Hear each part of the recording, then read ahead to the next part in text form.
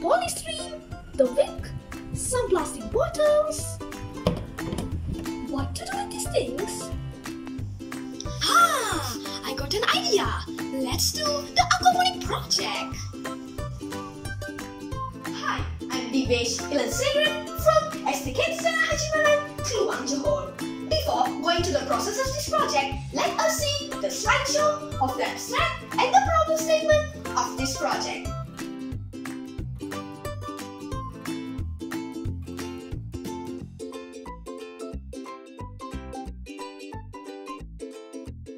There are three components that we have to do for this project: the tabletop, the aquarium, and the pot for the plant.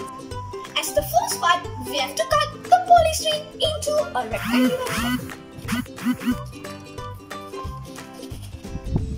You will get the tabletop like this. Next, take 20 bottles as the same size like this and take them into a rectangular shape. This is for the bottom of the table. Now glue the tabletop on top of the 20 bottles. The table is ready. Now we are going to do the second part of this project, the aquarium. Firstly, we have to cut holes on the lid of the polystyrene box. This is the finished bit. As the third part of this project, now we are going to do the pot of the plants. Firstly, we have to take bottles and cut them into half. Now make a hole on the lid of the bottle.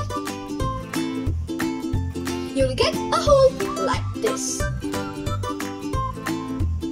Now put a wick of the lamp into the hole.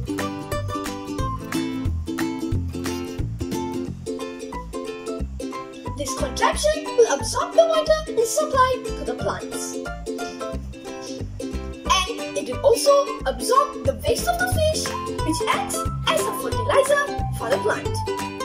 Next, put some soil into the water bottle.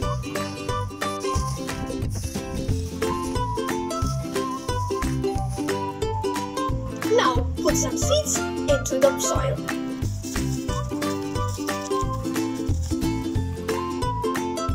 And put soil on top of it. It's the finished process of a good pot. We will observe this project for 9 days.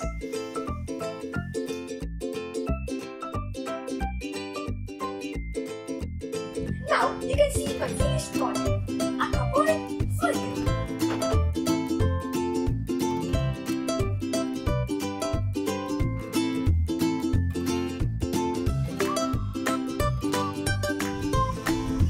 Let me explain the process.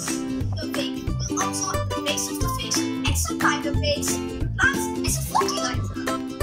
You can see the growth of the plant from day 1 to day 9 in the slideshow.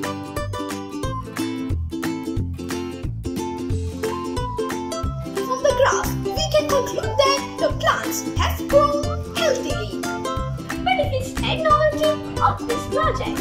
Little to no chemical usage. Aquaponics requires no synthetic fertilizer and few pesticides. It can be grown without soil and at any location. It's free from chemical and pesticides. The table of the place, the aquarium, is made of recycled bottles. In the future, I will make a system that will feed the fish automatically.